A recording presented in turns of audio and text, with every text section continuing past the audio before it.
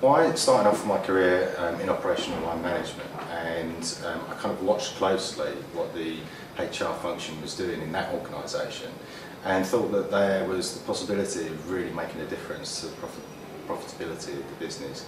And so I just got instantly interested in that line of work.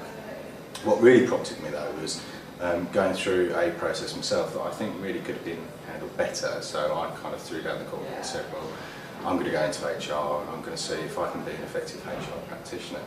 So I started my studies on the CIPD at the junior level, and then went through to become fully qualified and secured my first role.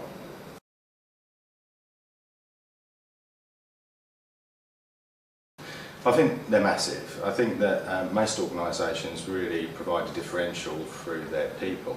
So if an organisation is really going to be successful, it's going to be able to deliver its service or manufacture its goods through exceptional people.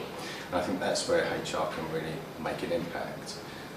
If you think about how the profitability of a business works, if you say, well, you could do a number of different things. You could increase volume, you could decrease costs, you could increase the price of a product. I think that you can only increase the price, which is the most powerful thing you can do, if you've got an exceptional service or exceptional product. And I think that comes through the people that work for the organisation.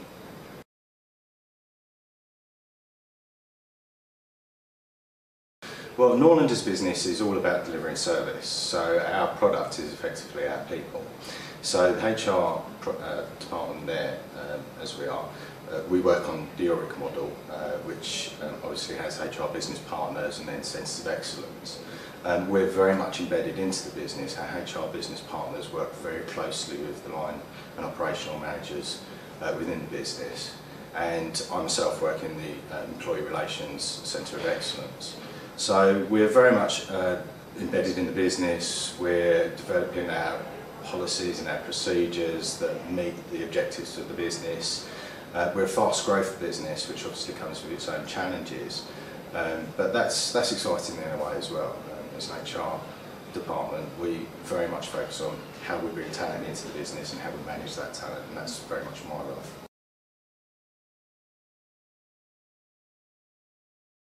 I've been in HR now for about 20 years. When I first joined the HR function, it was very much a bureaucratic function. It was very much dealing in a firefighting kind of way with issues as they came up. I think HR functions now, as they are a lot more proactive, and they can get involved in the early stages around strategy, around product development, and around differentiating through people. And I think that that's kind of reflective across a number of organisations now, where the HR function just doesn't look anything like the personnel function as it used to.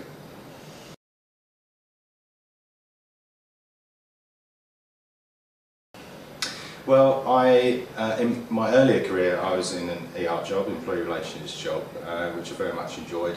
Back then, that was, as I say, about 15 years ago, that was very much union interaction and dealing with employee consultative groups.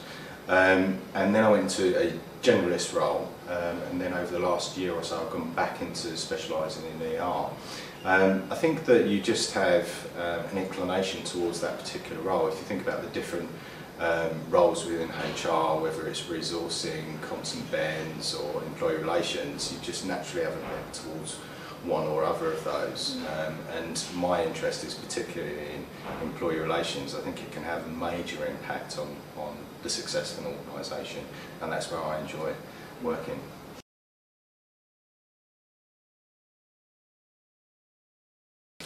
Sure, well, employee relations means different things to different organisations, I think.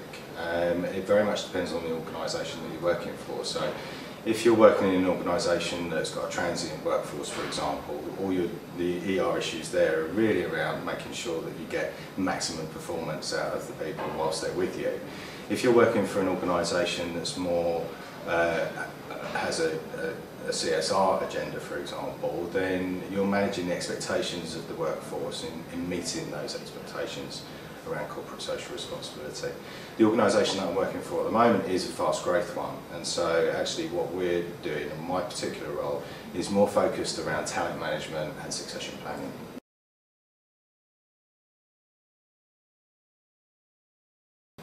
Well, the employment relationship will mean different things to different organisations, and it's also very fluid, I think. It changes over time.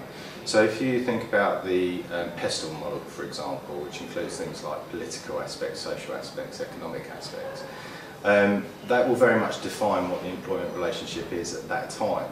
So if you think about where we are at the moment with the economic issues that we've got, whereas a few years back we had employees that weren't particularly loyal to their organisation, they'd pick and choose and they'd take their skills to where they thought that they would be best used. The economic situation that we've got at the moment, I think, is making people sort of stay in their organisations. They're less transient. And so it kind of changes and it moves over time, I think, and that's always likely to be the case.